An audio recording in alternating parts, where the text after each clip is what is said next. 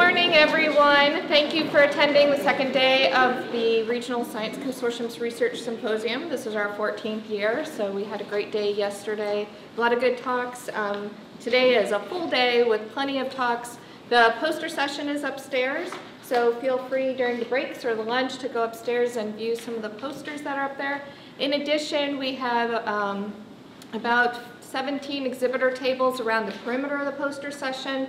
A lot of our organizations that we collaborate with or partner with are up there and have information as well. Just, quick housekeeping items. We have the registration table right out front. If you have any questions over the course of the day, please feel free to ask. Somebody will be there the entire time.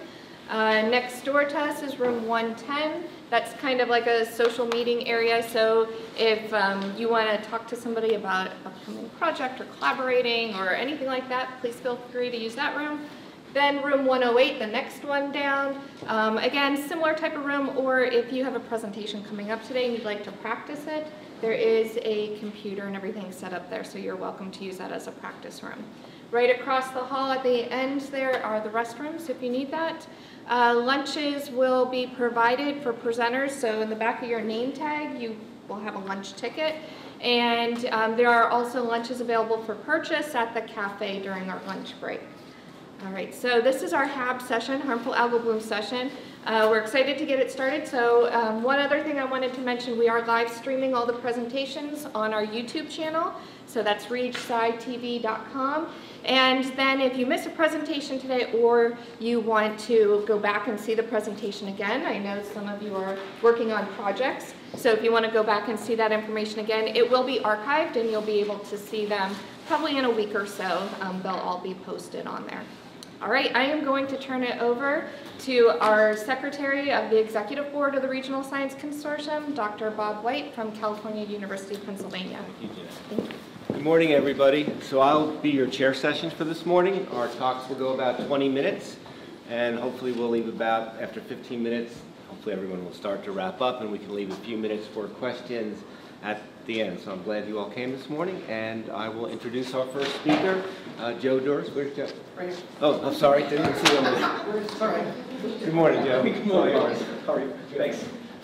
Hi, I'm Joe Duras. I'm the water quality specialist at the Pennsylvania Water Science Center Office of the U.S. Geological Survey down near Harrisburg in New Cumberland, Pennsylvania.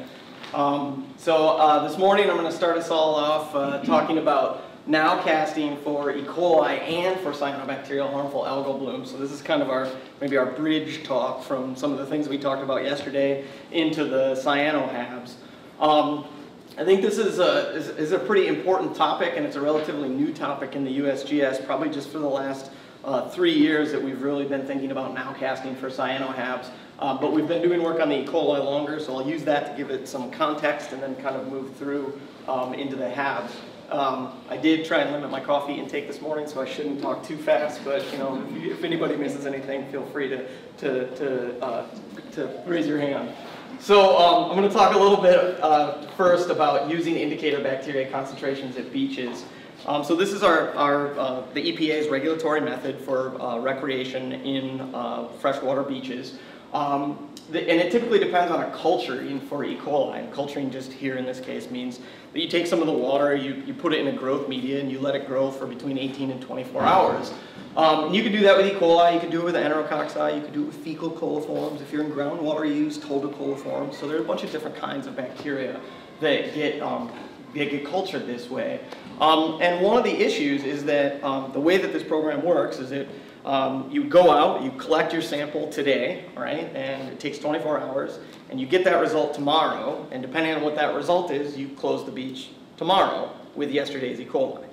Okay, so you might be able to see some of the flaws in the logic of that, because it turns out that the water quality can change in less than 24 hours. So if you have a rain event, if the wind changes and there's more turbidity in the water, if there are more seagulls on the beach and you get more seagull droppings on the beach, right? That can all change your E. coli concentration in that 24 hours. So the issue is, if you look at yesterday's E. coli to regulate the beach today, You might be under-regulating it, or you might be over-regulating it. We don't know. So what we're trying to push for is more real-time tools that we can look at today's E. coli and make a prediction about what's happening at the beach today, rather than relying on yesterday's E. coli. And in 2012, the EPA released new water quality recreational guidance, and that included the use of some of these real-time tools. So, Presque State Park with the Erie County Health Department, or Department of Health, USGS, the state park here, are all working together to really try and implement some of these newer tools to create safer recreation conditions and more accurate predictions of recreational water quality. So I'm going to talk today about nowcasts. Think about this as if you watch your weather forecast last night, which has some snow in it, it looks like, for this week. But if you watch your weather forecast last night, they're predicting ahead. Rather than predicting ahead, what we're trying to do is really predict right now.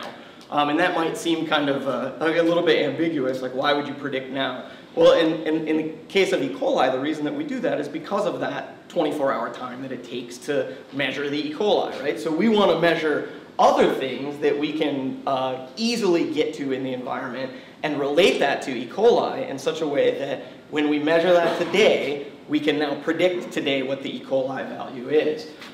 So we use a whole variety of water quality variables, and then we output either a predicted concentration of E. coli or enterococci, or we output a probability that the standard will be exceeded. So you could either say the concentration is 310, which is over the standard, or you could say there's an 85% likelihood that the standard would be exceeded. Okay? And that, I think, is something that's familiar to people when you think about weather, right? Because if the weatherman says there's a 10% chance of rain, well, you're probably not going to bring your umbrella. But if the weatherman says there's a 90% chance of rain, you're going to bring your umbrella and be ready for that rain. And this is the same thing just with E. coli in your swimming water. So the USGS has developed 42 of these models around the Great Lakes beaches in 7 different states. Here's a publication for that. It was published in 2013. You see there's a variety of authors from Ohio and Michigan and Wisconsin and Minnesota and Pennsylvania that worked to develop these models. So you may say, wow, 42, that's a lot. The trick with nowcasting is that it's typically site-specific. So unlike, say, a weather forecast that you could do for a broad region, a nowcast has to be developed specifically at a beach. And so there are multiple beaches right now at Presque State Park where we have nowcast models that are built. One of the other things about this is that you can't just start right away. You need to collect some information. So we need to understand how E. coli relates to those other water quality variables that we can measure very easily. Typically we would do that for 2 or more years, and then on the following year we would then test our model, so checking the E. coli concentrations, measuring that against what the model is predicting to see how effective we can be. So we do have a website. It's run out of our New York Water Science Center office. If you just look up the OH Nowcast or USGS Nowcast in Google, it will take you right to this page. But what this is the Nowcast page on August 7th of 2018. And you can see what kind of information you get from this. You can see that if it's blue, there's no condition reported. If it's green, it's a good condition. If it's a red, it's an advisory condition, or the beach might be posted saying that there are elevated levels of E. coli. And then the black indicates a beach closed situation where the concentrations are very high and it's not recommended to make contact with the water. And then gray is off season, or that the model is not being run. You see, when you look at the map, kind of at the overview, Presque Isle kind of gets all grouped right on top of each other. If you blow that up, you see that Presque Isle has 6 different models. You can go online the day that you're planning to go to the beach, check these out, see if the water looks clean. Pretty nice system. The variables that we measure in order to make these predictions at Presque Isle include things like antecedent rainfall conditions, so looking at rain in the previous 24, 48 hours. Turbidity in the water, so how many particles there are in the water that absorb light. Wave height, so how high the waves are, which is a kind of approximate measure for how the water is mixing. Wind speed, wind direction, so if you have some of these beaches, you have a river, and if the wind blows across the face of the river towards the beach, that pushes all the things that are coming out of the river right onto the beach, so that becomes a very good, the wind then becomes a very good predictor of E. coli exceedances. Wind speed, also wind direction, solar radiation, so how sunny it is. E. coli, turns out, don't like bright sunny days very much. That hurts them pretty bad. Lake level, water temperature, barometric pressure, these are all things that we evaluate when we build these models.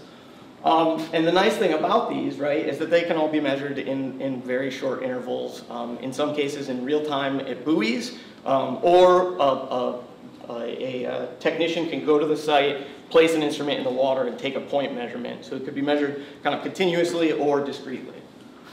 So how does nowcasting work? Data are collected and models are run by local agencies here. It's the Erie County Department of Health, 4 to 7 days per week. There's site-specific data, so we build these models at each specific site, and that is kind of one of the drawbacks of these, based on on-site measurements and existing sources. So what that means is we basically measure all of these things every day, and we measure E. coli every day, and we develop a big data set, and then we see how all these things compare to each other with regression models. And then once we build that model, then we test the model, and then we put the model in action, and you get the good, bad, and ugly conditions at the beach, I guess I would say. So we compile the data. There is a Great Lakes Nowcast data entry system where users can go and they report the data day to day. Then we use a tool that EPA produces called Virtual Beach. This is really just a regression from simple linear to multiple linear to logistic regression, where you can build your models. And these models are then the site-specific models that are used at each beach. Each year we do a kind of a rolling update. So we take the last year's data and then we include that into the model, and we update the model for the following year. Sometimes that doesn't happen year to year. Sometimes it's on more of a 2-year cycle. It depends a little bit on how the program is funded and what kind of data we collect in a certain year. The nice thing about the beach model software, it is free, and the predictive variable can really be anything. So we use it for E. coli in this case, but it can be used for cyanobacterial HABs as well, and we'll talk about that in just a second. So to give you some idea about how these models perform, so here is we like to show these because this is kind of I think it's really a useful way to look at this. So this is the nowcast row, and this is the previous day's E. coli. So this is doing the regulation based on the measurement at the water when you collect the sample yesterday, you grow it for 24 hours, and you decide today, based on yesterday's E. coli, if you're going to close the beach or not. So the sample size that we have for nowcasting is 975, and we have 893 for the previous day's E. coli. So the nowcast is correct 84.8% of the time, and the previous day's E. coli is only correct 74.2% of the time. So we've got about 10% more correct closures of the beach than you would get otherwise. Now we can break that down, and we can break it specifically into when the beach is closed accurately and when the beach is open accurately. So specificity is a measure of non-exceedance. So this means how much percentage of the time, or what percentage of the time, does the model correctly say the beach should not be closed? Okay, so the nowcast gets it right 90.1% of the time. Previous day's E. coli is 85.1% of the time, so the nowcast is, again, superior there. And then the sensitivity says how many times should the beach be closed that it is actually closed, that the model says it's actually closed. You see, these numbers are actually a lot lower, but the nowcast is a big improvement over the previous day's E. coli. The nowcast gets it right about 61.5% of the time versus the 27.1% of the time. So we think this is a pretty solid argument that these models should be used more, and that they are a more accurate, more specific, and more sensitive way to model the safety of beaches. So, as I said, all that kind of information focused on predicting E. coli, right? And that's because when we go out, we measure all those variables, and then we take a sample and we measure E. coli in the water. Well, the thing that you measure that you compare all those variables to do or against could be really anything.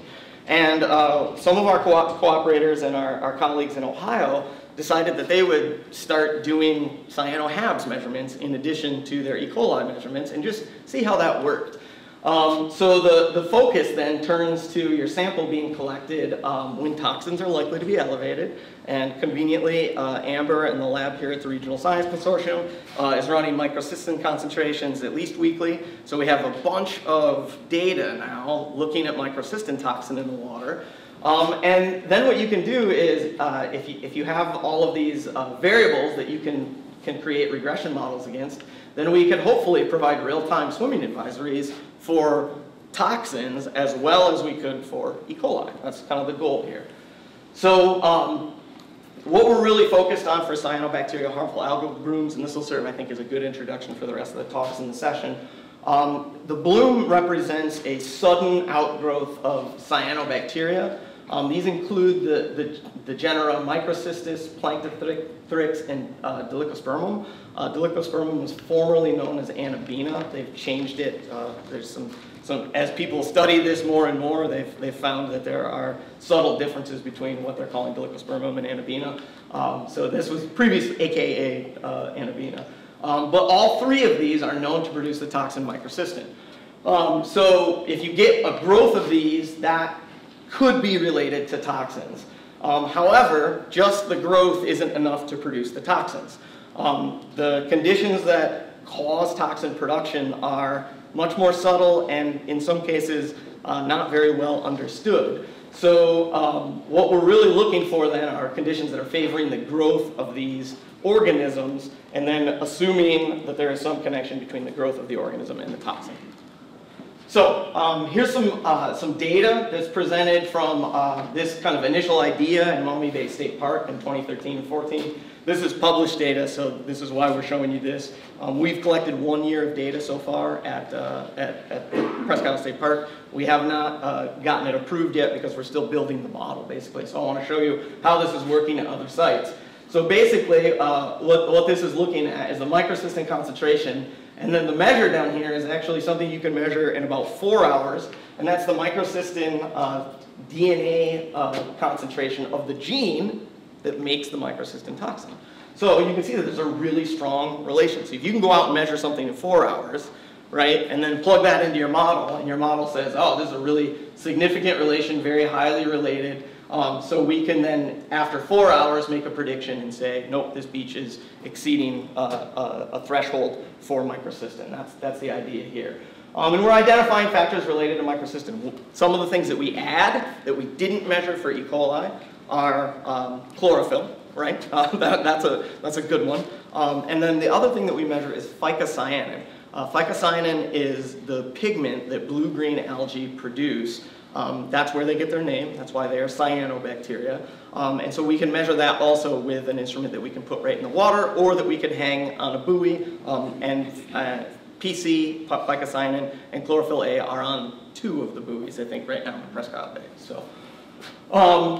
So when it's applicable, then we can develop and implement these multiple linear regression models to estimate microcystin concentration. So the idea here is to collect microcystin over a long period of time, collect all these environmental variables, including chlorophyll, including phycocyanin, and then make predictions of when there are toxins in the water based on those other variables.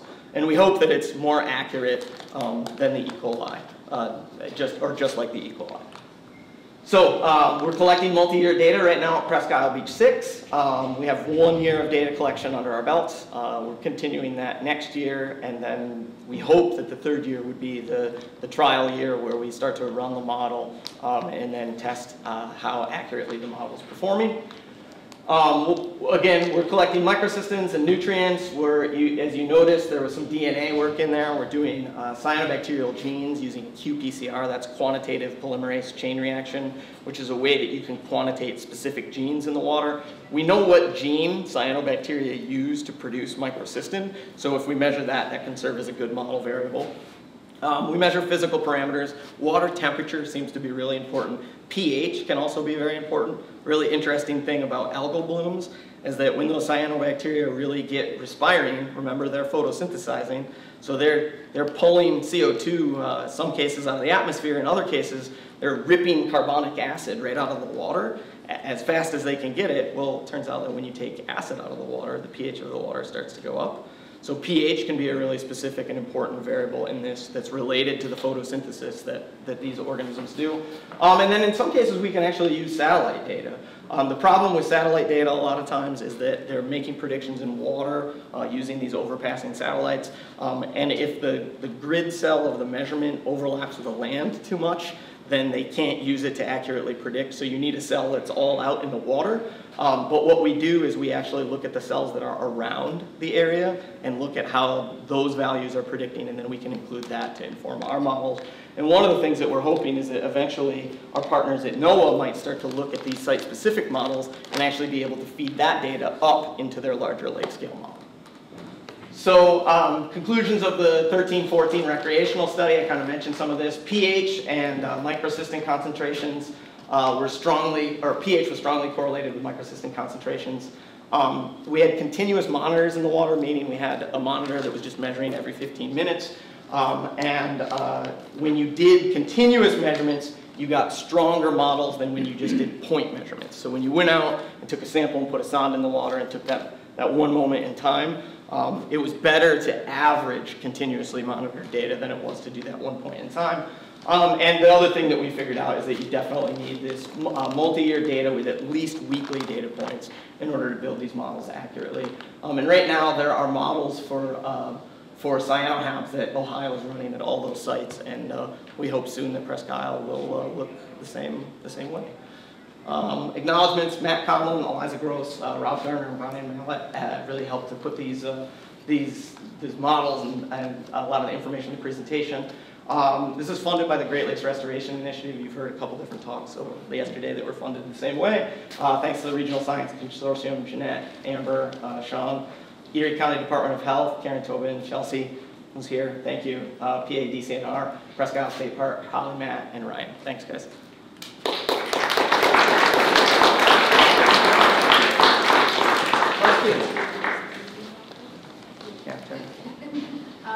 So there is like this ongoing discussion about when they release toxins or libraries. Yeah. Do all of the analogy that produce microcystin have the microcystis gene? No. No. So when you pick up on the gene, you're getting a really good correlation. Correct. And what we found too is, so what I showed up there was DNA data. Yeah, I can talk about it. What I showed up there was DNA data, and it also turns out that the next step in the kind of molecular chain would be the bacteria would take its DNA and make RNA, and you can actually measure RNA. When you measure RNA, you get an even better relation, because the next step after RNA is protein, which is the toxin itself. So yes, those measurements are strongly correlated, but you have a 4-hour time as opposed to a 30-second time to stick an instrument. So there's a little give and take there. Cyanobacteria in general don't, so all microcystis don't possess the gene to make microcystin. And so that's kind of part of the disconnect between a bloom and toxin production. Yeah. Yes, Amber. So we should talk there. I just wanted to let you know from our last season's data, I pulled a ton of the field parameters and related them to the toxin. All right. And I took it out of my talk so you kind of mind. Okay. But something that I thought was interesting was wind direction and relative humidity are very highly correlated. Awesome. So we should. Yeah, we should definitely look, because that could, I mean, if you think about halves, right? It could be that they're either moving, it could be the cells could physically be moving, or it could be that something's moving in the water, like a little pulse of nitrate or ammonia that comes from wind direction, and then suddenly you get this growth. So that's what we'll definitely look at. All right, thanks. I'll be around all day if anybody wants to talk.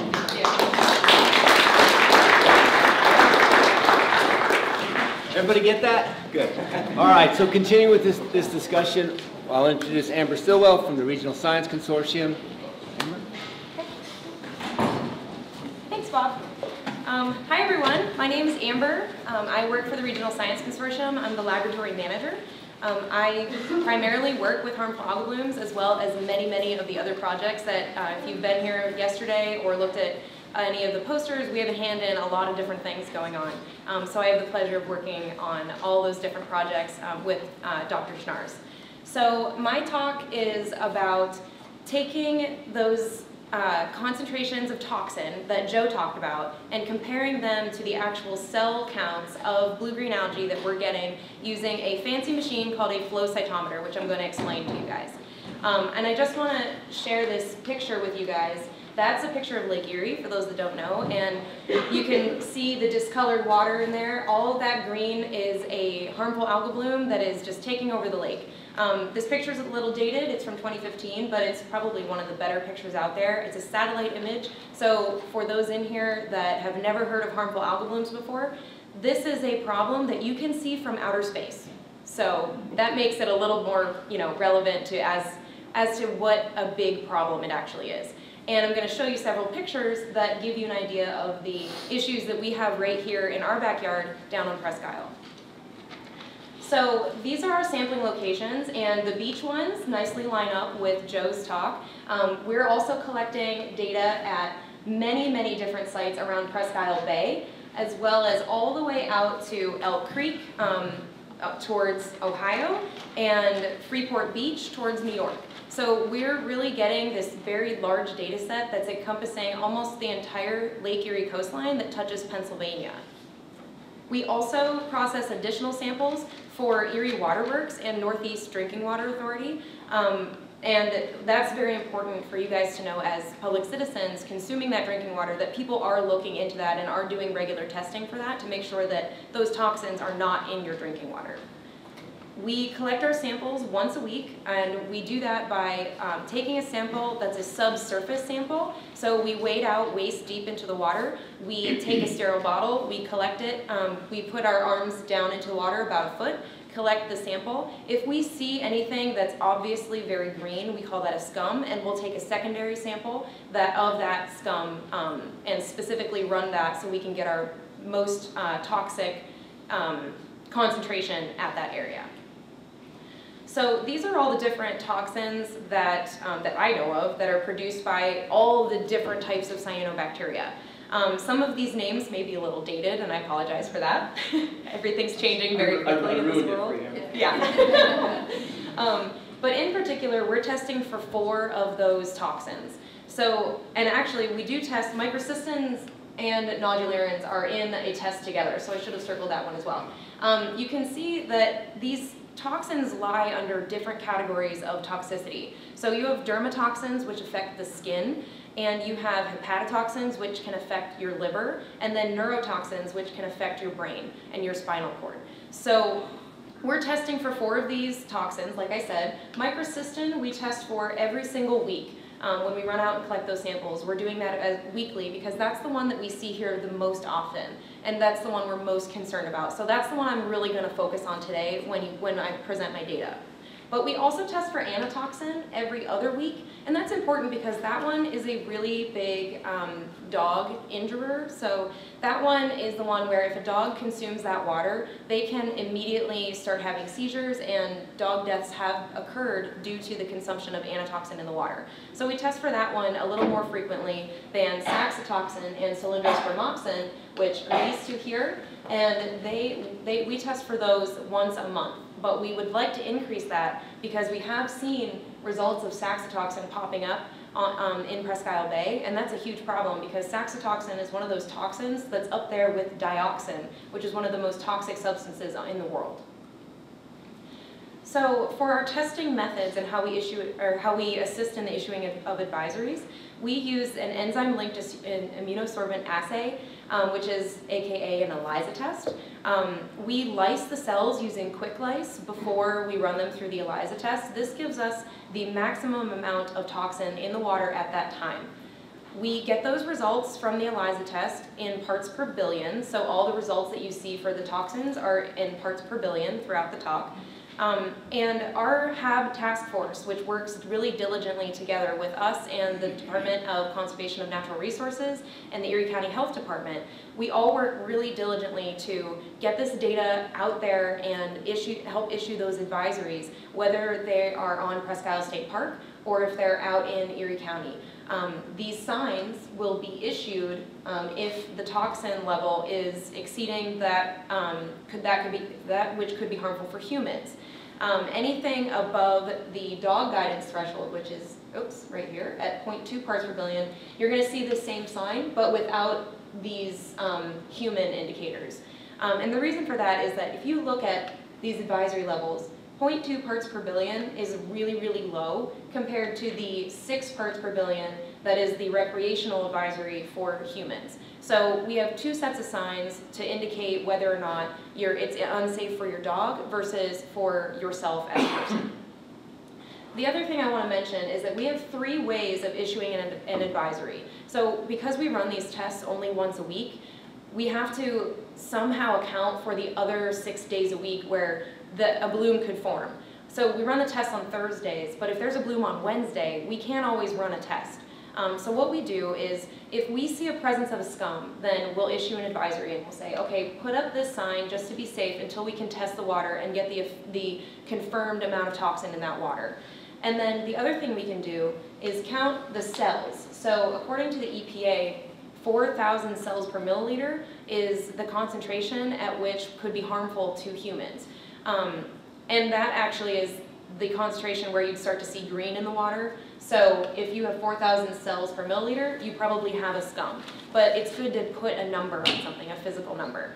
So imagine having to count 4,000 cells per milliliter under a microscope. That would take you a very long, long time.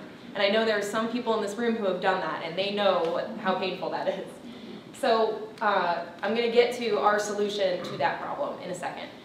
To bring you guys back to Erie, these are several pictures of harmful algal blooms that we have seen around Erie during our field season. These are from, I think, 2017, so from last year, and I do have a couple pictures of 2018 towards the end. But you can see it presents in all different ways, and this may be a bunch of different cyanobacteria all blooming at the same time, or could be just one species that's overpopulating the water. So our problems with our analysis is that, or with this whole method that we're working on, it's difficult to determine why and when these toxins are produced. As Joe said, you can't really tell. The bloom may be occurring, but the toxin is not there, or there's no algae and the toxin remains in the water. So this bloom is a moving target. It's constantly in motion. It's moving all over the place with the wind and the wave action.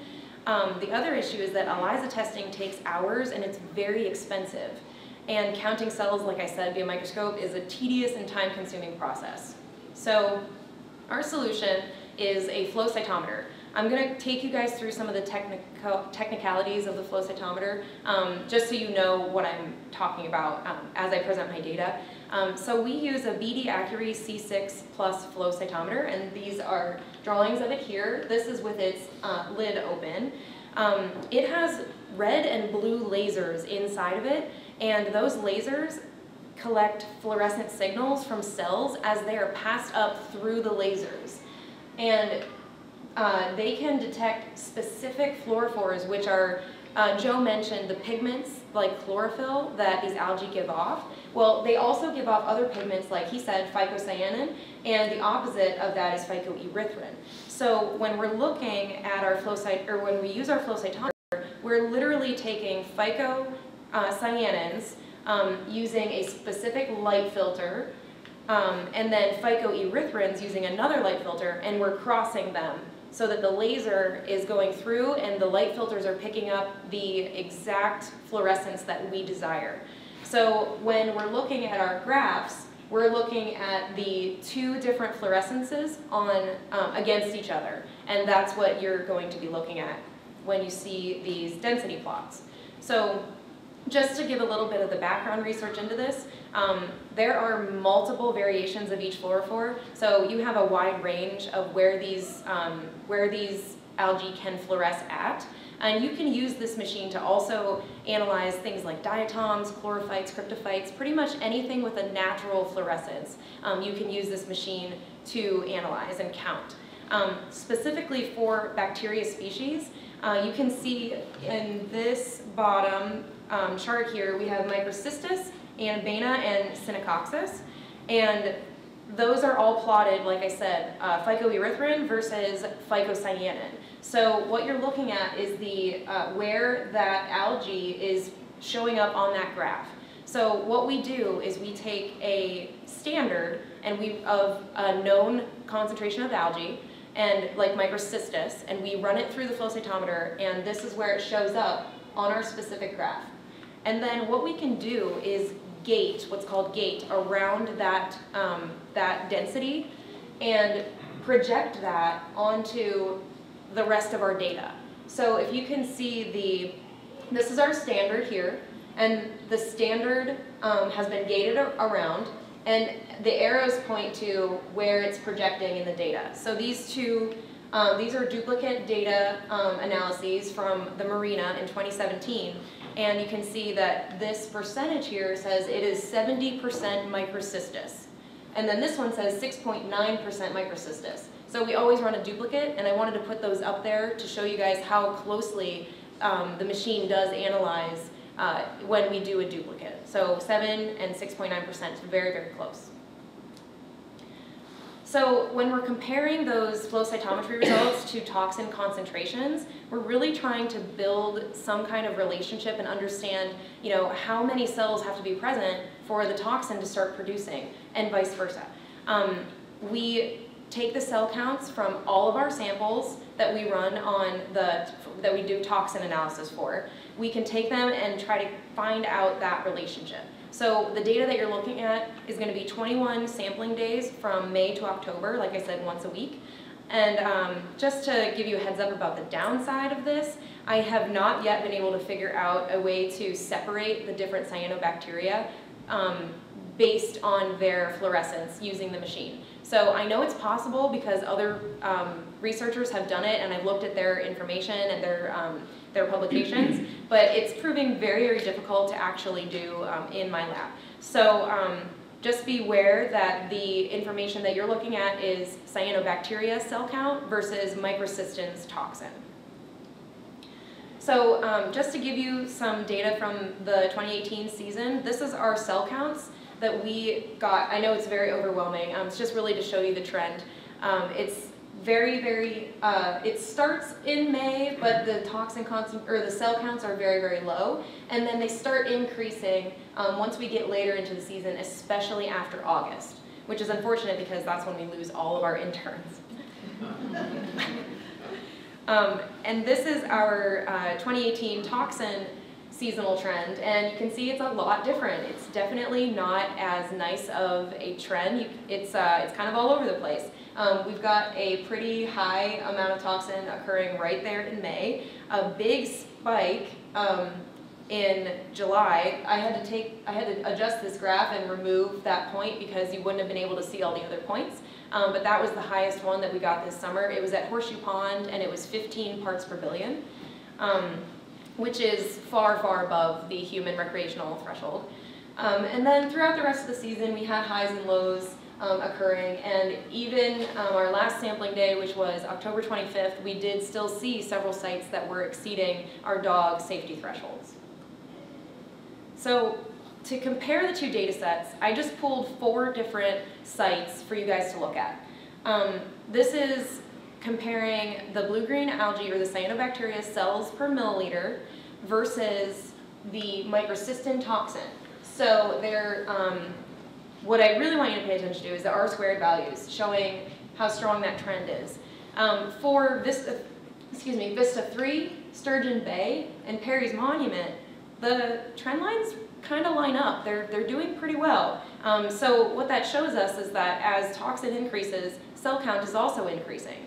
However, at other sites like Begonia Beach, we have a completely opposite trend where they actually cross in the middle there. So at Begonia Beach this summer, we saw toxins increase and then cell count decrease. So there's a lot of issues when comparing this data, and not all sites are made the same, which is why it's so important to develop predictive models like Joe talked about based on your location. So those predictive models can be made for that same location so that you can take this data and actually feed it into that model and make sure you're getting location-specific information from your prediction.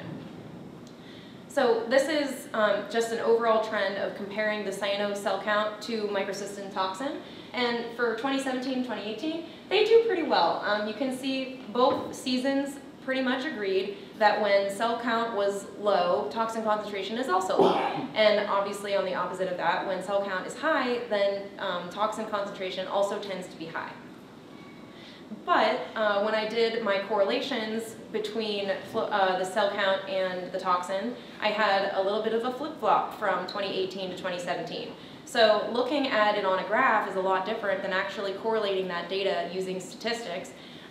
In 2017, all these green bars represent strong trends showing a positive correlation, meaning that they're positively related, higher than 0.5. And in 2018, you can see we have much less of that. The gray bars are negative correlations, and then the blue bars represent a weaker positive relationship.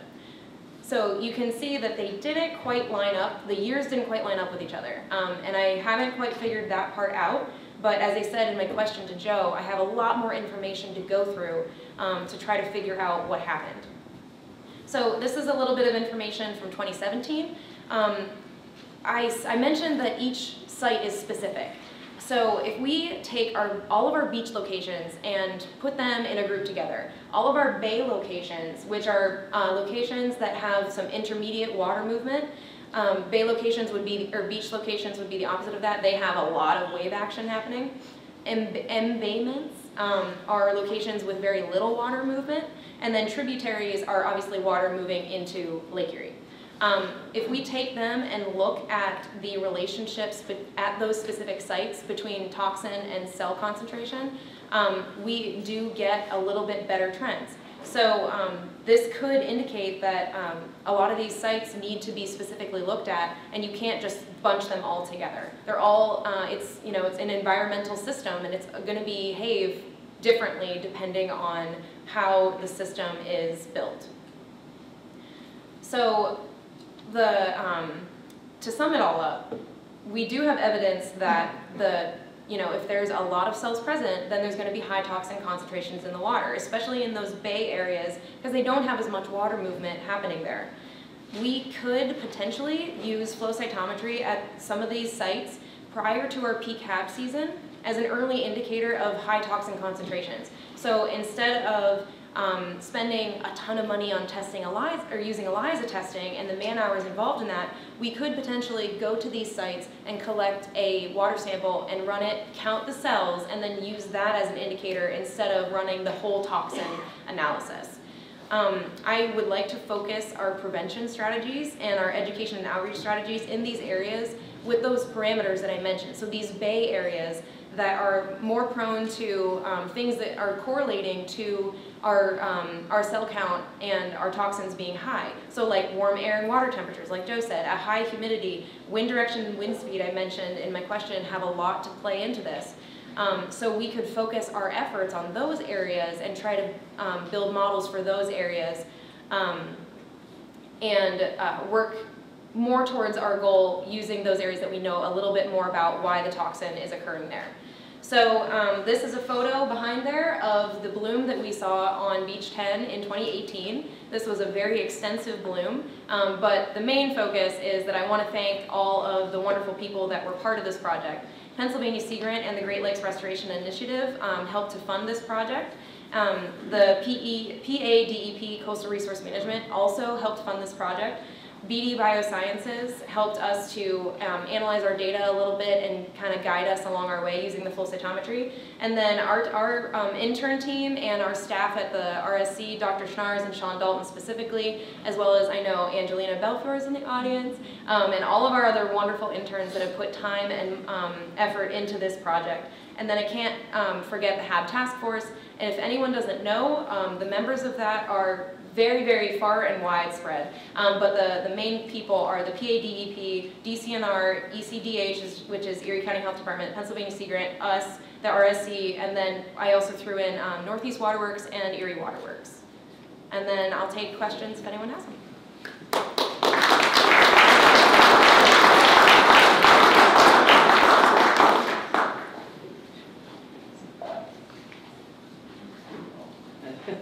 I'm just curious. We could have a whole discussion on this. But so when you do your flow cytometry, do you do it like on on the day? Do you do it like, what's the lag between sample collection and having data? That's a really good question. So unfortunately it varied throughout the season. Because we do so many sites, it does take us quite a long time to run the sample. Each sample takes about 10 minutes to run because we run 1 milliliter in 5 minutes. So we do 2 mils as a duplicate, so 10 minutes per sample. During the season, when we have a lot of interns working for us, we can have somebody running that flow cytometry and we can finish it up that day. Then if we can't finish it up that day, we do refrigerate the samples in the dark and then bring them back the next day. Yeah. So Amber, many of the phytoplankton, especially the cyanobacteria, occur in a colonial way as clumps of cells, or some of them are long threads of cells. The machine, the cytometer, does it count, if a clump goes through, does it count that as a single cell when in fact it might not be a single cell? That's another really good question. The research that I looked into when I was trying to figure out what parameters to run the machine on suggested using 5 micrometer SIP width, which is you can adjust the size of the cell that's being pulled up through there. And something that we have been trying to work on is how to break those colonies apart. So there is a little bit of error there. Some of the cells that have been counted are probably single cells. Some of them are probably colonies of cells, but no larger than 5 microns. So the cells in colonies can be up to 34 microns, or I think bigger or smaller, give or take a few microns. So anything above 5 microns was counted as a single cell. Okay, thank you, Amber. Yeah.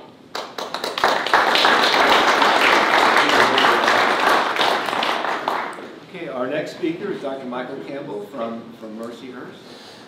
And if I can get this up, you're good to go.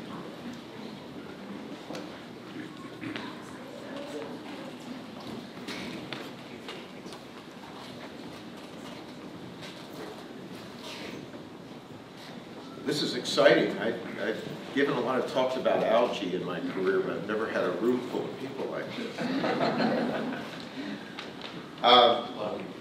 My presentation is going to be at a very different level of resolution than the previous ones because I'm looking at little itty-bitty things inside the microscope that are inside the microcystis colonies. And my title has a question: could microbes symbiotic with colonial cyanobacteria in Lake Erie's Presque Bay affect the release of toxins during harmful algae blooms?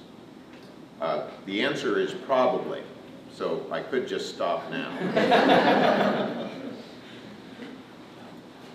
And my co-author, Angelia Belfiore, has already been identified by Amber.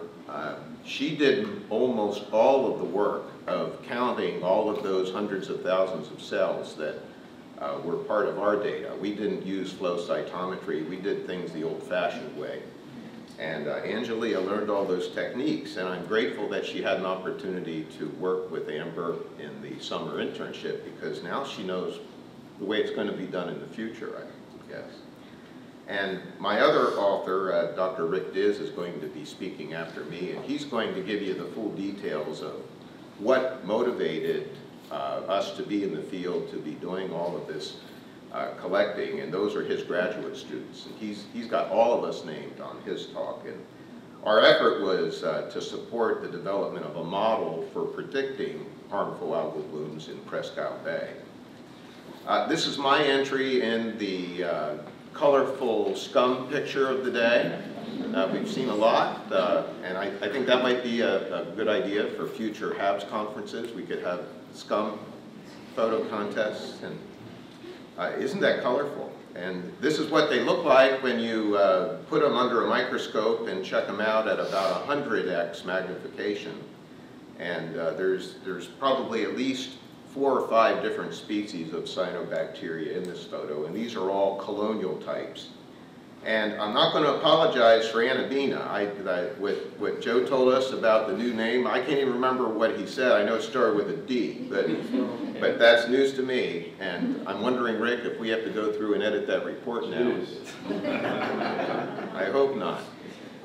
This is the toxin, microcystin, and I am not a biochemist, so I won't say anything else about that.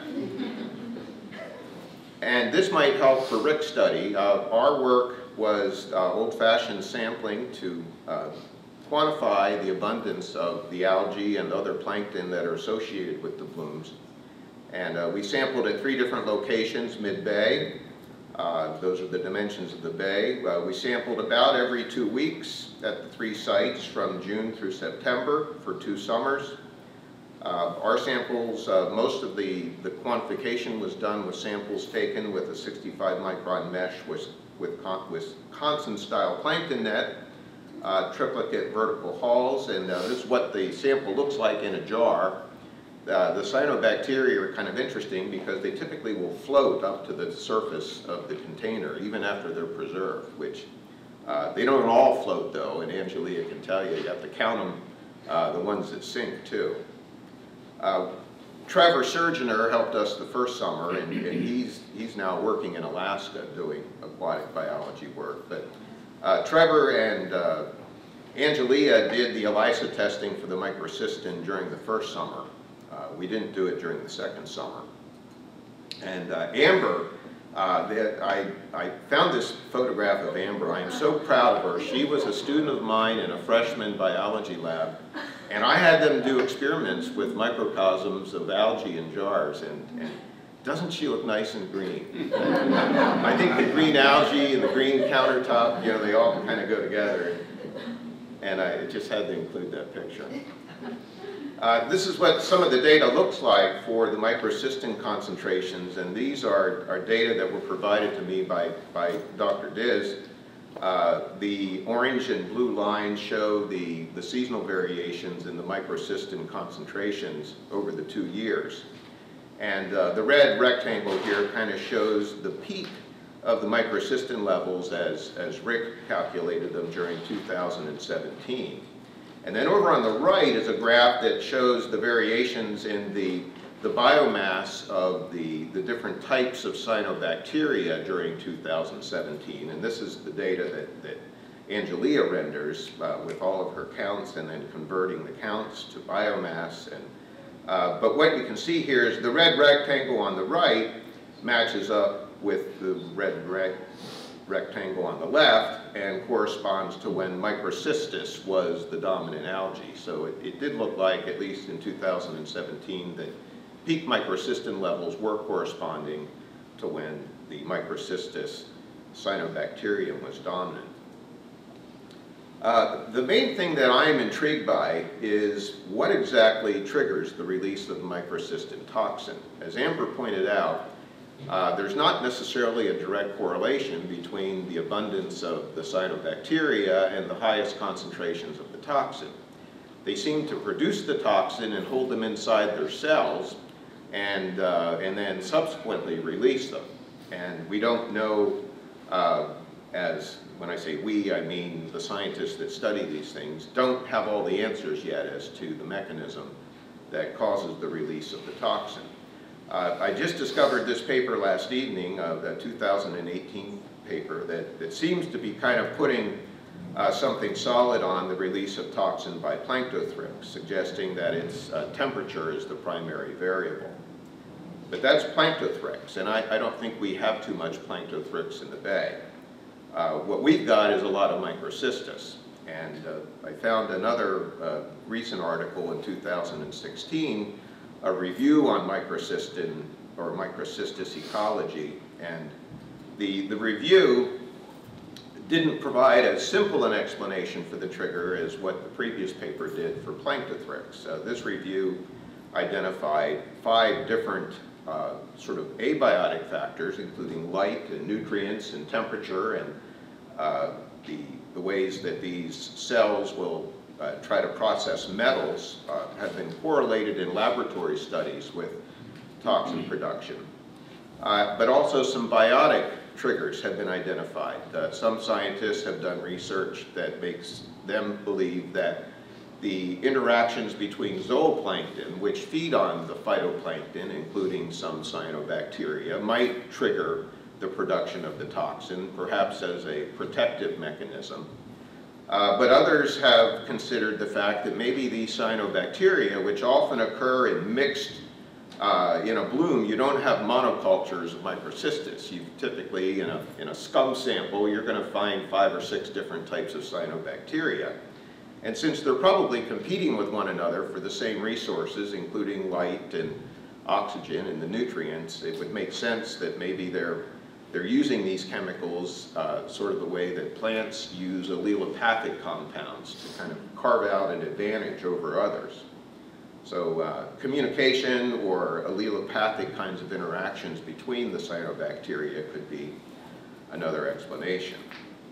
What really got me to want to plunge deeply into this was a sample that I had taken back in 2014, right at the beginning of my fall limnology course. And a student had put a drop of water on a slide, and under the microscope we noticed all of this stuff that was in the halo surrounding the microcystis colony.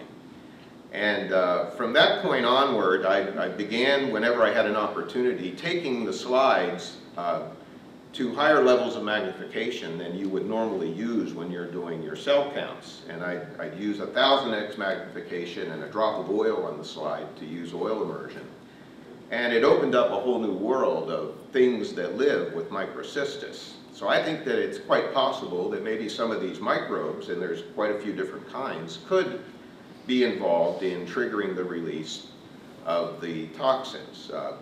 This is a photograph that I took after treating a sample with a stain called Alcian blue, which is differentially stains carbohydrate material. So the brown things are the microcystis cells, and the blue stuff is where there's this wall of carbohydrate material that surrounds the colony. And you can see there's quite a bit of volume to that, and there's a lot of things stuck to it and in it. And that's one of the surfaces through which microbes interact with the microcystis colonies, is through this carbohydrate material. And here's just another one with, instead of a nice crisp outline to the carbohydrate layer, this one has sort of a fuzzy cloud of a layer. And you can kind of see in this image that there's things in there, not on the outside of the polysaccharide sheath, but inside it. So I began to start taking pictures of all the things that I was seeing. But I want to point out that microcystis is sort of unique among the various colonial cyanobacteria in having a very well-developed sheath around it almost always. And in the Anabina photo over here to the right, you can see that they're naked cells. There isn't any kind of polysaccharide sheath around them. So I don't know that Anabina, or the D thing, could have the same sort of relationships with other microbes as microcystis. So now I'm going to show you pictures of the different kinds of things that I've sort of wrapped up a list of what lives with microcystis colonies. There's a diatom, and always the same species, Nitzschia palea, that occurs in sometimes dense swarms within the polysaccharide sheath of the microcystis. There's a variety of green algae that I've found in them. This is a photograph of Chlamydomonas epiphytica. It's a tiny little, usually free-swimming or attached green alga that you often see attached to diatom colonies. But every now and then I find one of those embedded in the polysaccharide sheath. And then there's another type of green algae called Caracium that is always deep inside the polysaccharide layer. And those are the cells here that are larger and a little bit more elongated with points. There's like a swarm of Caracium inside this colony. And there's a couple of different species of Caracium, and the one with the little curved hook is Caracium curvatum. Some of the kinds of green algae that we usually see free living separate from cyanobacteria also occur sometimes embedded within the sheaths around the colonies. These are probably Leucystis cells right here. And you notice also these stalked protozoans. And as I was putting this presentation together, I noticed that whenever there were green algae embedded in the microcystis, there were also almost always stalked protozoans. So there could be some interesting complex interactions involving some of these higher organisms with the cyanobacteria that nobody knows anything about.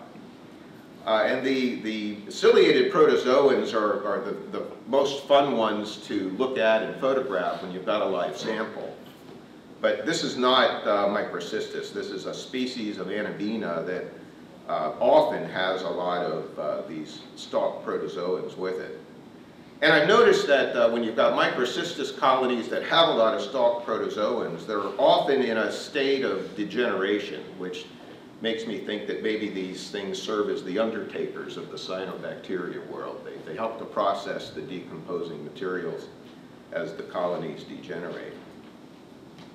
Flagellates, including a dinoflagellate. This is Glenodidium, that rarely, but caught this one on a photograph that was stuck in the sheath.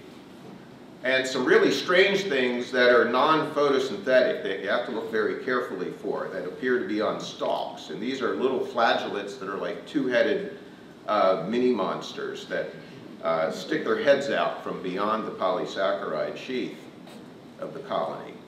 And sometimes they're in 2s, sometimes they're in 3s or 4s, but I have no idea what this is. I've not been able to find any sources to identify or classify these things. Another very interesting critter, if you've taken an invertebrate zoology class, you might recognize this single-celled choanoflagellate, which is a type of primitive animal-like cell. And I've seen these already in a halo surrounding microcystis colonies. And if you know anything about choanoflagellates, it's the type of cell that sponges use to generate the currents that they use to pull in bacteria to feed from the water column. So this microcystis colony here is functionally just like a primitive sponge with that large cluster of choanoflagellate cells in its outer matrix. And here's just another picture of the choanoflagellates under oil immersion. You can kind of see the microvilli are what form the little triangular structures, and in a few of them you can see the single flagellum. But you'd never see these things without oil immersion and taking the time to look at them deep. In terms of, among all of these things, what is, in my mind, the most likely candidate for a trigger for toxin production, I would have to go with the things that are almost consistently present as part of the symbionts, and that would include true bacteria. In the photograph on the left, you can kind of see a very grainy appearance, and that's some sort of very, very small bacteria that's extremely abundant in there. And on the right, what look like, I guess, streptococcus type bacteria, that's actually a very small type of cyanobacterium, which is called Pseudoanabina musicola. And this is another one that had its name changed recently. They used to call this Formidium musicola. But other people besides me have documented previously that this very, very small cyanobacterium often is associated with microcystis. And I've noticed, and I don't have a lot of supporting data yet to back it up, that when the microcystis colonies appear to be degrading, that's when you're more likely to see a high density of these little chains of a tiny little pseudoanabina. So that would be my candidate for future research to investigate this, although I think I'm going to have to get some different techniques and some of this new stuff in order to do it right. So I just want to thank Sean Rafferty, who supported us with the funding through Pennsylvania Sea Grant, and if you have any questions, I'd be happy to answer them.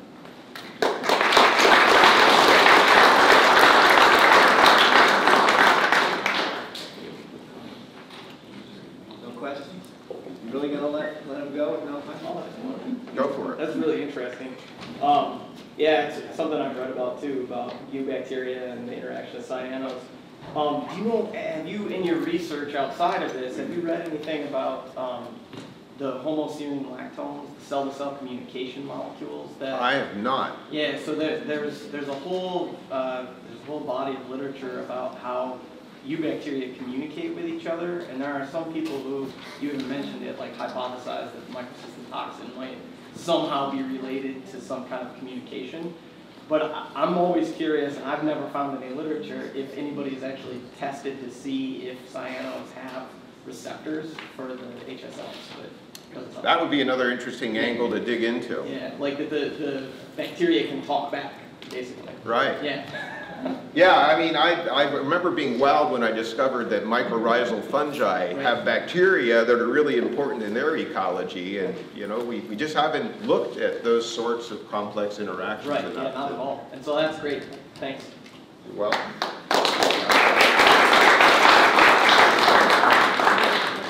Okay, our last speaker before lunch is Dr. Rick Diz from, get you mixed up. Sorry. Thank you. Well, I think this is just an incredible, do I have to stand behind the microphone? You can stand wherever you want. Thank you. They might tell you otherwise. This is just an incredible turnout for our event this morning, and I want to thank all of you for coming. I hope that it doesn't disappoint you and that you will have learned what you had been searching for relative to this problem that we experience here in Erie. Presque Bay is sort of the defining feature of our community, and it's important to all of us, I think. So I was really fortunate to know and become friends with Dr. Mike Campbell, who just sat down. And I don't know about you, but there is no way that I could look through a microscope and figure out all those little dots and specks and strings and clumps. And for Dr. Campbell and Angelia to do what they did as part of our joint project was invaluable to me. There's no way I could have come anywhere close to determining the information, to discovering the information that was really important to the outcome of our joint project. Also, we have in the room here Sean Rafferty, who's the local director of Pennsylvania Sea Grant Program, and that organization provided the funding for a multi-year project that I'm going to talk about. Those of you who were perhaps at this event 2 years ago and last year might remember Mike and I talking about the work as it was unfolding for us. And so in this presentation, with only the few minutes I have, they put me right before lunch, so it means I have an hour and 20 minutes to talk, and I can easily fill that. If you brought a sandwich with you, you might want to get that out. So, so there's no way that I can present to you all of the information and details of what we've done in just these few minutes that I've got available to me. You've seen some of these images already. We know where we are. When I give this talk to other groups, they might need to know where Presque Bay is. And Mike had a very similar slide showing, this is a Google Earth image, of course. We had these sampling locations that we visited every time we went out over the course of 2 summers. We went out about every 2 weeks, so we have 8 sampling visits for each of the 2 summers out into the bay, in addition to samples that we collected out in the bay, which I then, for many of my needs, average those together. The data buoy was provided by the Pennsylvania DEP. We also had a stream monitoring station at the mouth of Mill Creek, right near the wastewater treatment plant, and we have had one at near the mouth of Cascade Creek. Those are the 2 largest streams that flow into Presque Bay from the watershed of Presque Bay, which of course is pretty much the, can I say, metropolitan area of Erie, including the city and Mill Creek and other nearby areas. Mike also had this information. I changed, in the course of the modeling effort, I changed a couple of these values. There's a dredged area here that the Corps of Engineers maintains for large ships to be able to come and go through the channel and operate right here in the front of the commercial docks. And for some of my purposes, I ignored that extra depth. Presque Bay is, as I said, really important to us, but we've been concerned about its health for a long time. This shows a history of what's referred to as trophic index information. That's a way of gauging the health of a body of water in terms of its aquatic ecosystem. A really high quality body of water will be clear, have very low productivity, low concentration of algae and other aquatic organisms, and we consider that to be desirable. We don't want to grow crops in Presque Bay, in other words. So we don't want to fertilize the bay so that we have profuse growth of organisms. This zone in the middle is called the eutrophic zone, and that is not good. And we've been pretty much in it, and our data recently shows that we're perhaps heading in the wrong direction. There seems to have been a good trend in the 90s where the measurements were heading down, but more recently things appear to have been getting worse. And these are based on several different factors that I don't have time really to talk about.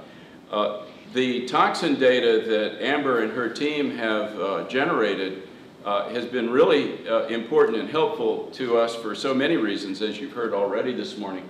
I took just the bay sites and averaged those together. Those are locations around the perimeter of Presque Bay. I took just those sites, averaged them for each sampling date, and produced this graph. This is similar to what Mike had on his slide as well. So this is 2016 and 2017. He already talked about that peak. I overlaid some of those threshold values that Amber mentioned so that you can see where those are in relation to the actual measurements. And Amber pointed out, these are lysed samples, so this doesn't mean that the toxins out in nature are free in the water. In order to estimate the maximum potential toxin that could be in the water, she destroyed the cells, releasing cellular contents into the water, and then did her analysis.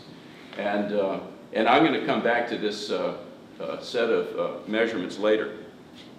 So the goal of our project was to understand what the factors are that control the abundance of these undesirable organisms, these toxic cyanobacteria. And in order to do that, we had to accumulate a comprehensive data set that included measurements of the chemistry of the water as well as the plankton in the water.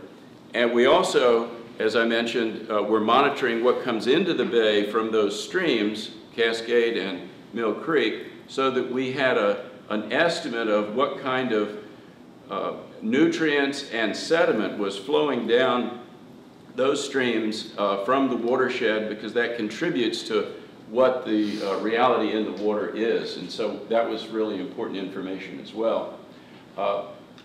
Then we used a computer aquatic ecosystem simulation that was produced and sponsored by the US EPA that's been in existence for probably 20 years, called Aquatox. It was originally intended to be focused on toxic organic chemicals like pesticides and herbicides, but it's quite suitable for studying the effect of nutrients and eutrophication in general. And of course, it has to simulate the aquatic ecosystem in order to do that. So we needed a bunch of data in order to supply it to this model and then customize the model to suit our particular study site, which is Presque Bay. Its geography, its depth and length, and what's typically found in it. And we hope that if this model works, that it then could be used by folks who want to do something about it. How do you know whether a certain project that you might conduct in the bay or in the watershed would have a benefit or not? We hope that this computer model will aid in making those kind of decisions.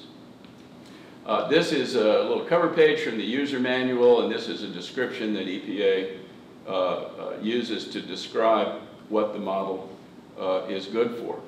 So we had to simulate the ecosystem by including organisms or groups at every level in the ecosystem, from the microorganisms up to the more complex things like fish, and several different layers of fish. The fish that graze on the algae, the fish that eat the little fish, the big fish that eat the other fish. And so, there is a data requirement for all these sort of things, and we had to do our best to try to include those appropriately in the model. We accumulated actual weather information and measurements about our location, and then loadings. You'll hear me talk about loadings a lot. Loadings are the movement of water and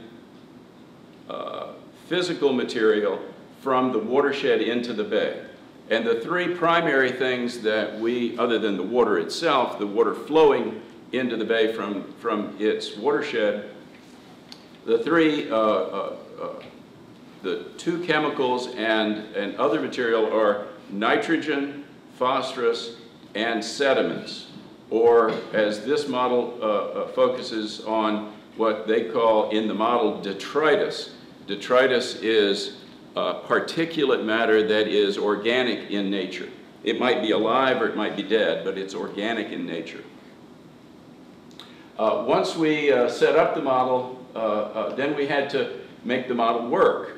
It doesn't automatically come out right. There are a lot of decisions that have to be made in order to calibrate the model. So that meant running the model and matching it to our actual measurements in the bay over and over again, and trying to improve a number of factors where you have a decision to make.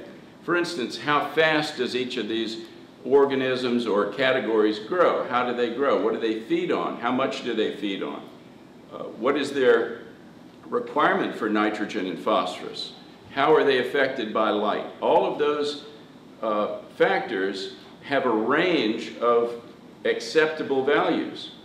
And calibration is the art of choosing a set of numbers within a reasonable range for all these factors, hundreds of factors, that gives you a model output that corresponds with what we've actually seen in nature.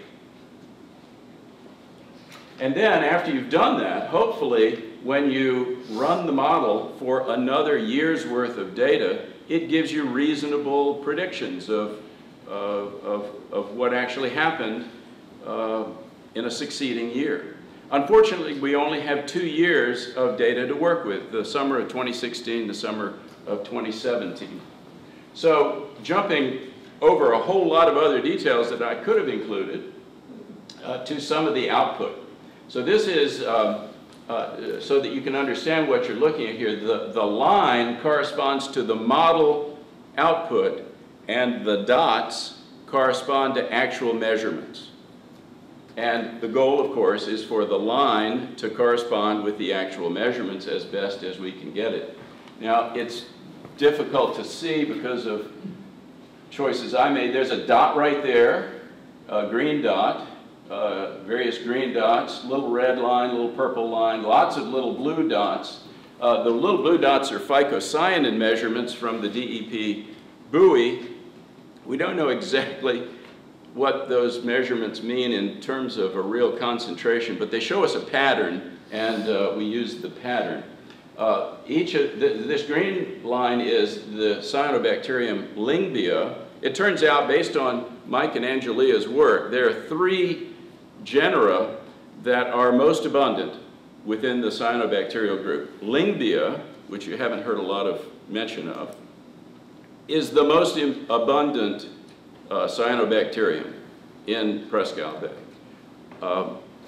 Microcystis, and then Anabina, right, Joe? So that's what these three, so we included those three cyanobacteria by name. Since we're most interested in microcystis, this is it's right down there. So this is just isolating microcystis. So these blue dots are the actual measurements that Mike and Angelia came up with, and that line is what the computer model generated. That corresponds pretty well, I think, if I say so myself. This is output of the model for chlorophyll, and those dots are chlorophyll measurements taken by the data buoy. This is something called Secchi depth, which is a simple measurement we do to quantify the transparency of the water. The black dots are the actual Secchi depth measurements we made during 2016, and the red line is what the model generated. Oh, notice that there are extreme variations in that line. So one of the challenges that all of us who are interested in this have is that these blooms, these changes in what's going on in the water, occur and disappear fast. And if we are out there on the wrong day, we miss that. That's why the buoy, the data buoy, the continuous, so-called continuous measurement is so valuable and helpful to us. This is phosphorus in the bay, so that red line is the prediction that the model made, and those dots are our actual measurements. These are some numbers that show more precisely how the model and our field measurements agree. This shows how well the model did when we moved to 2017. So this on the left is the summer of 2016. There's that one dot up there at the peak. Here's 2017. It overpredicted Lingvia, did a better job with Anabina and microcystis. Going back to, I'll call it Amber's data for toxins, I have overlaid the microcystis abundance with the bay microcystin toxin measurements. And they're offset from one another a little bit, but the general shape is quite remarkable. And for 2017, it matches up. It's almost a perfect overlay for 2017. Of course, the vertical scales are different, but the pattern is what's important. So if the model works, what can we do from that point on? We can investigate possibilities that where we could not do an experiment out in nature, we can use the model to do experiments, basically. So what we'd like to do is to reduce phosphorus concentration in the bay, because that appears to be an important controlling factor for the growth of algae of all kinds, and we want to minimize microcystis abundance. So I use the model to look at several things. What happens if the water gets warmer? There is this thing called global climate change, and we're all concerned, well, many of us, some of us are concerned about the planet getting warmer. So what if Presque Bay gets warmer? Don't worry about this. What happens if the water in the bay gets warmer each summer? What impact will that have on cyanobacterial abundance? What if we can do something to reduce the phosphorus in the bay? And what will happen if we're able to reduce erosion in the watershed, which would decrease the amount of sediment and detritus that reaches the bay? Those are the things. And then, of course, I think a desirable goal for us is to have a non-eutrophic bay. So this is temperature. So I ran the model several different times, increasing the summer temperature by 1 degree, then 2 degrees, then 3 degrees Celsius each time. And in this case, this light blue line right here is 2016's behavior. The red line is 1 degree, and the green line is 2 degrees, and then the purple line is a 3-degree increase in temperature. This shows that pattern using the peak abundance reached each summer. You can see quite a remarkable increase. With just 1 degree of warmer summer water temperature, the microcystis abundance at the peak would increase by about 160%. Would be 160% of what it was, 60% of an increase. This shows what we could do if we were to decrease the phosphorus going into the bay from the watershed. What would the phosphorus concentration in the bay be? And if we were to reduce the sediment moving into the bay, what impact would that have on phosphorus in the bay? So I don't have enough time to talk in detail about the family of curves here, but it's beneficial to reduce those. But in neither case, and this goes up to a 40% decrease individually of one factor and then individually the other factor, not both together, we don't ever get anywhere close to the eutrophic concentration for phosphorus, which is 25 parts per billion. We don't get nearly as good a benefit for microcystis, though, by doing either of those things. This is the family of curves for reductions of phosphorus from the watershed and sediment from the water. Sediment does a better job of decreasing microcystis abundance, surprisingly. So then, after doing many runs of this computer model, I found, and I have to jump to the end because I'm not worried about it. Yes, exactly. I'm doing remarkably well, frankly, in sticking to the time because my predecessors were 5 minutes late, you know. So what if we could reduce the stuff coming from the watershed by half? It turns out that's a desirable goal. If we reduce the phosphorus, the nitrate, and the sediment coming out of the watershed into the bay, all of those simultaneously, we could get to our non-eutrophic condition. This is a little confusing because in the winter, the phosphorus concentration goes back up.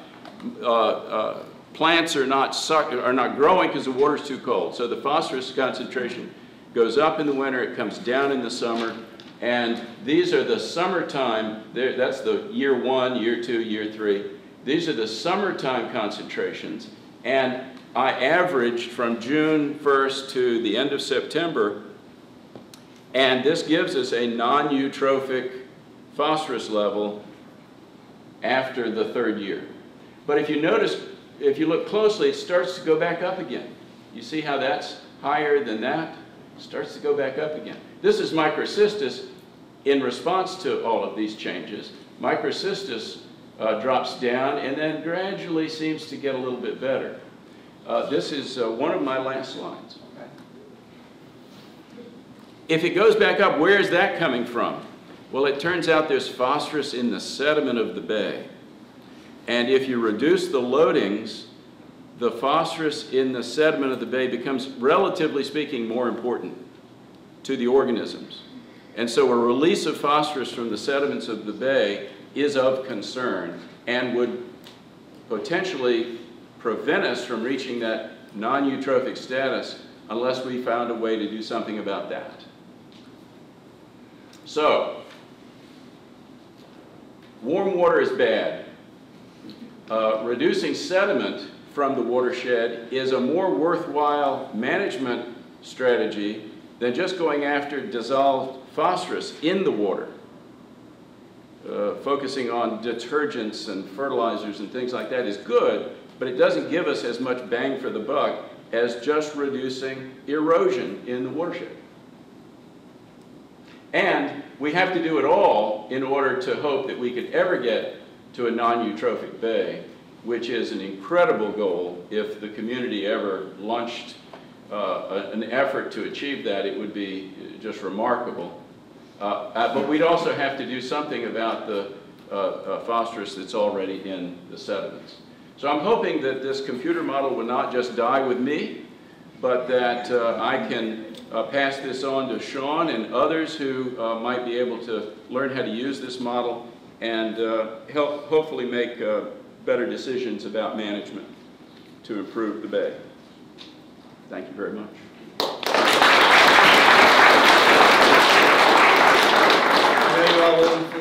have questions, or get your sandwich, and Rick will be glad to sit here and talk to you through the lunch hour about everything. Questions? Anybody?